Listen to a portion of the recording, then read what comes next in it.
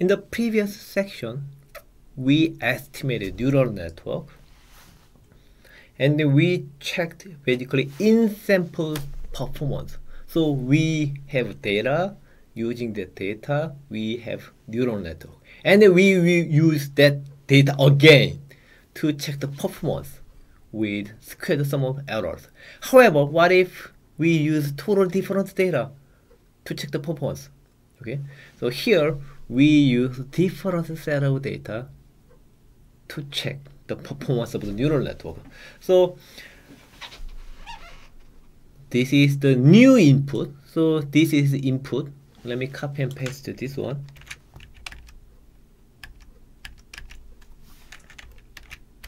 Okay, so this IBM.P. IBM.P is C byte, column bind. Oh, this one, 864 to 887, and 863 to 886, and 86 to 885, right? So it is again new data. So this is RT-1, T-2, RT-3. So it is new input value. So it's totally new data. We didn't use this data to estimate our model, right? Our neural network. If we plug these numbers to our neural network, it will generate the prediction in line with this input. Okay, let's do that. Okay, so how is this one? So y hat, compute the forecast. Let's copy and paste this entire thing again. Okay, so again, IBM.P is a C bind this one, and the computer forecast. So YH, our y hat, is a prediction, predict. Okay, we use this neural network, IBM.nnet, and we plug this IBM.P, and it generates prediction. And YH looks like this. So it is our prediction. But in our new data set, we also have our observation. Okay, observation. So this is actually Y0 is observed return in the forecasting subsample of this one. So Y0 is from 865 to 888. So it is real observation. So if our neural network is good, YH should be similar to Y0, right? So let's compare that.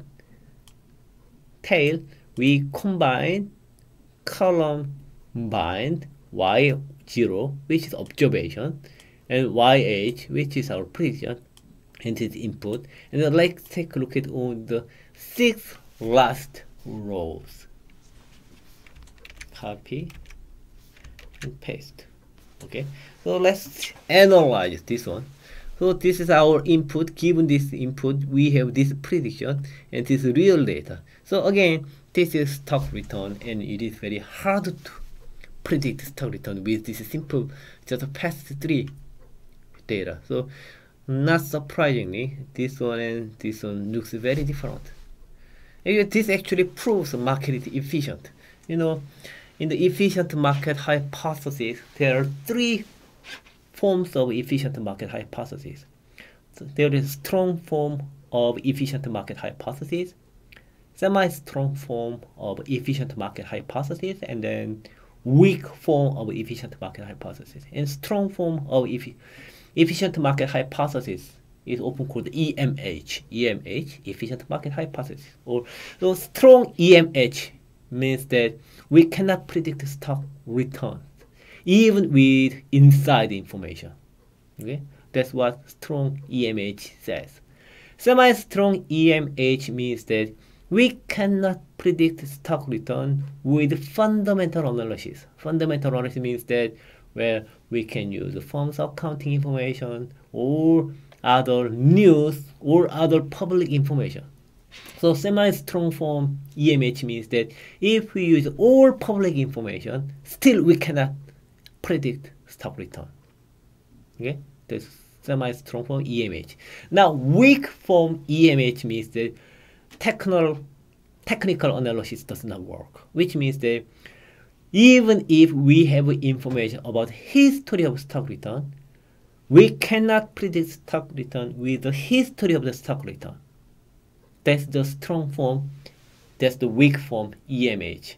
And in academia, there is a general consensus, that, except some cases, that people tend to believe that weak form EMH hold, which means the technical analysis, like a chart analysis, that is not so useful.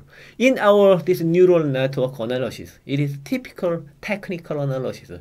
We want to estimate stock return with past 3 days of return. And we know weak form EMH hold or technical analysis hold. Technical analysis is not so useful, which means that even if we use neural network and if we plug past 3 days return, it shouldn't be so predictable. It shouldn't be much helpful to predict stock return. And indeed, it says that this result shows that weak form EMH may be right. Even if we use past day minus 1, day minus 2, day minus 3 returns, and we form the prediction. This prediction does not so match well with this actual observation. So it suggests that stock return is very hard to estimate with this simple analysis or this technical analysis. So weak form EMH is maybe right. Okay. Again, we can calculate the sum of squares. Okay, this is let me copy and paste this one. But this is out of sample. Out of sample. This is in sample. Sum of squares, so SSFE forecasted error. So again, right, we measure gap between observation and prediction and measure distance and sum it all. Right?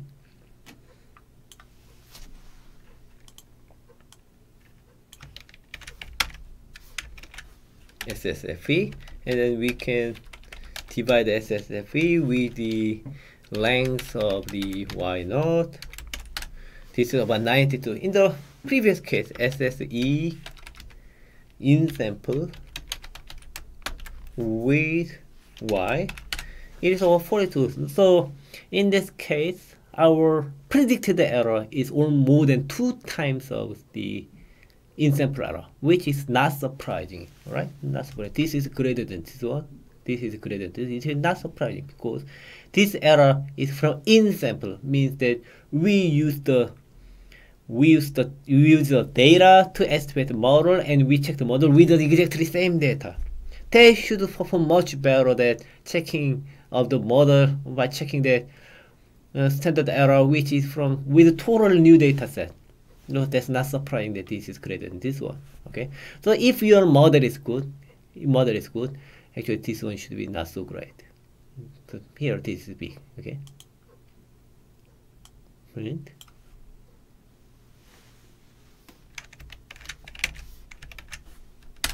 Yeah, he shows the same one. You can either print SSFE or you can simply type SSFE and they are exactly the same. Okay, so let's go over this code again. Let's review our code. In the first line, we set working directory. Okay. Setting working directory. This second line is we call data and name it X. Name it as X, right? So set working directory. So next step is here download the data, and then download the data, and then save it at in the working directory. Okay. Third, we call data and name it as X. Right? We download this one with week 7, which is week 7. Okay, week 7 folder. Okay, if you put sharp, the computer cannot read it. Okay, use week 7 folder. Okay, so we download it, and then we call the data like this one. We type name of the data, file, and scan and store it as X. Headx, tailx, they show the first 6 rows and the last 6 rows respectively. Histogram, it shows histogram, and it turn up the histogram. Generate histogram, it turn up the histogram. And then now we call library, call package nnet, okay, call package nnet. And this is the RT. So this is our data in sample output. So and that is input.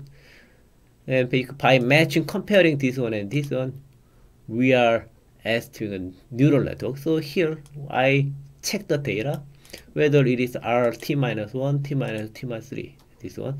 IBM NN is a neural network. So we run neural network. This is neural input. This is output.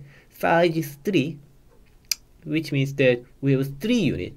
You can change 3 into 4 or different number, and then go back to the sum of squared error to check whether your model performs better in sample and out sample.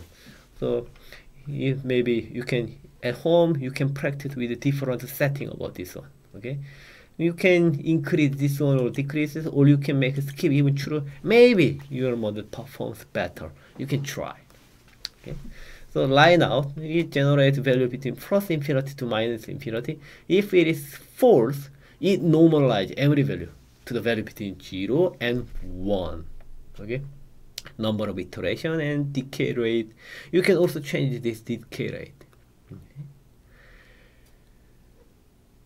And then summary, this shows the estimated the value of the estimated neural network, and y hat is predict. So given this input, it generate predict because we use this one and y, so it is making in sample prediction. Okay, and then well, this is something practice. You can ignore this one. And tail is the here we tail cbind, so we check like 6 one and we can compare y and y hat. So our in sample performance is good. This one, this should be similar. And now in this line we checked square sum in sample performance, and then we use a totally new data set to check the performance. So this is a new input variable, and we use new input variable, input data IBM.P, and then using this estimated IBM NN, which we estimate over there, and then we predict new y. And but actually we have observed y, and by comparing predict y and predict y, we can check the performance and print. So this is all about the machine learning, a very simple machine learning algorithm, neural network. And by studying this one, I expect you get familiar with R, and also we get some idea what is going on in the current discourse about the machine learning, deep learning, neural network, those things. Thank you.